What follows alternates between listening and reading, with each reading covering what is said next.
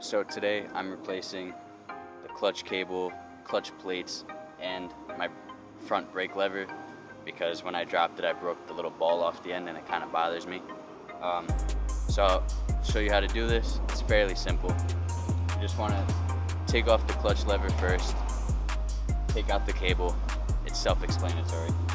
And then we'll have to take this whole side cover off. So I'll get the lever off first and then I'll come to this.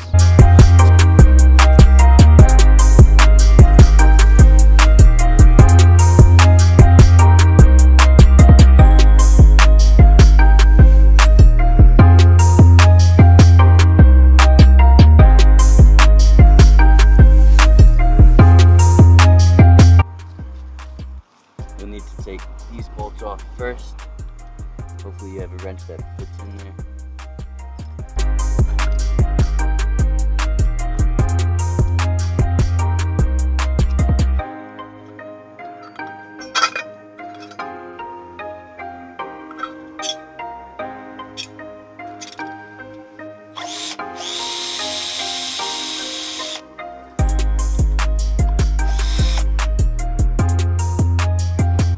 Two bolts up here, and then there's two bolts down here as well, also 10mm. And you have to take the shift pedal off as well.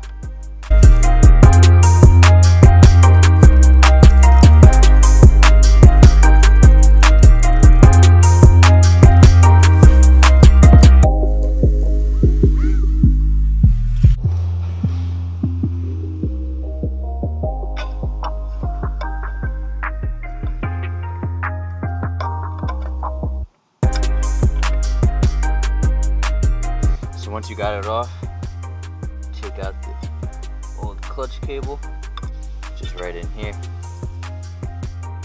After a couple minutes of struggling, I got the cotter pin out, which is right behind the cable. So now once you get that out, pull back the spring, push the cable towards the back of the casing, and then you lift it out.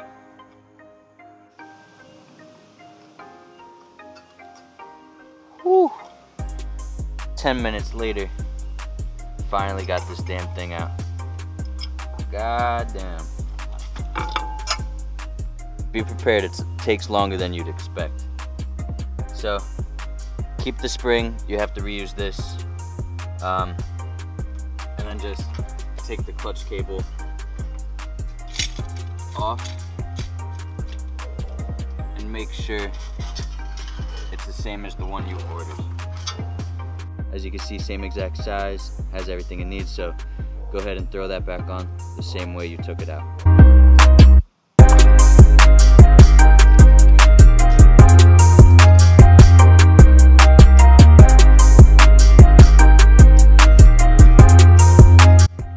Once you weave this back through, so there it goes, that's in.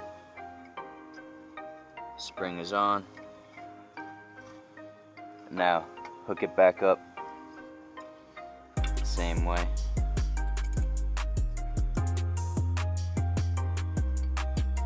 There you go. And then put your cotter pin back in, because otherwise the clutch cable can pop out, and obviously you do not want that.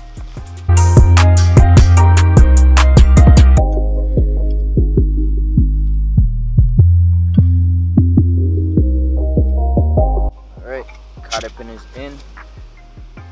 Now put the face back on.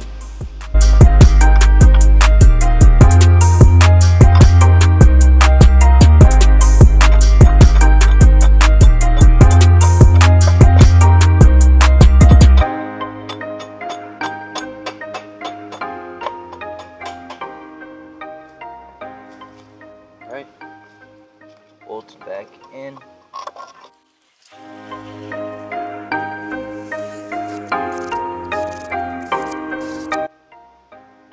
Alright, put this guy back on. Make sure you have the gasket.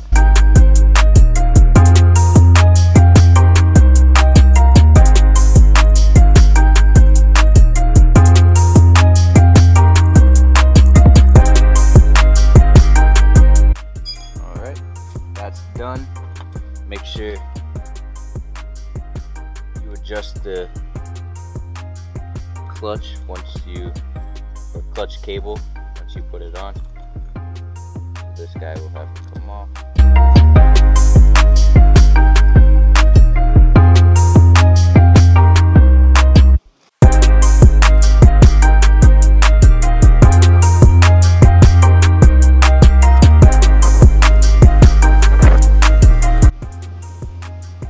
Turning it to the right tightens the clutch. Ooh. Feels good. Once that is good, you go ahead, tighten this bolt down to keep it in place. Throw the cover back on. And of course, once you put everything back on, you're going to want to put the foot peg and your shifter back on. And considering my bars are so low, I want this to be angled down a bit more. So I'm going to keep this loose until I get on the bike to fit it how I need it. But I'll make sure to put this back on while I'm here. Now that I did the clutch cable, I'm going to have to do the clutch plates themselves. I have some EBC brakes clutch plate set. These are just the fiber plates. I'll show you. Just these guys. So we're gonna have to take off this cover here, take off the brake, foot peg, and then I bought a tray because oil will come out of here. So let's get to it.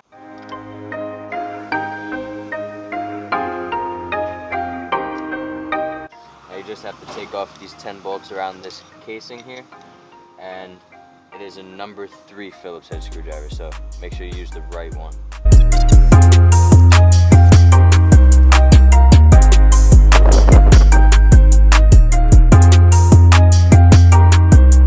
Last time I tried taking this off, I couldn't just pull it off, so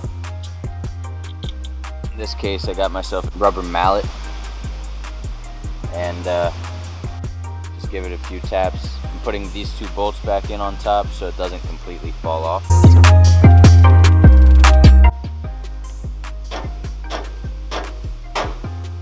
Oh, it's coming. Got it. Took a little more effort than I expected, but as long as it's off. Yep, there it goes.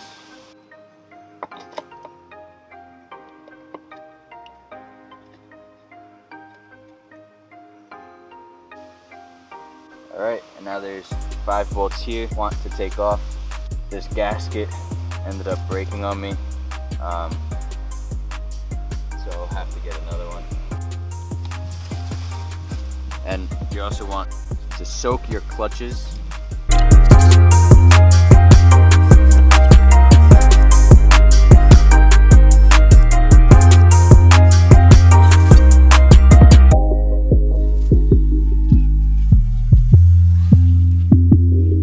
Take your new clutch plate, put it on in, then the spacer.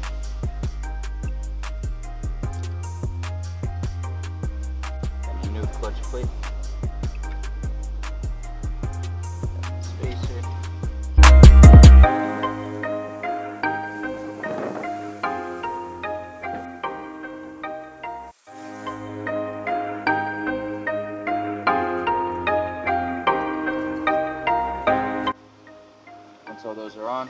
once all those are on,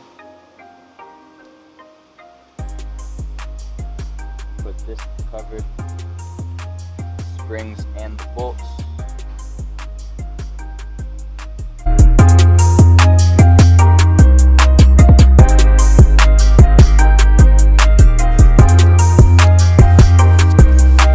Recommend snugging this down a tiny bit.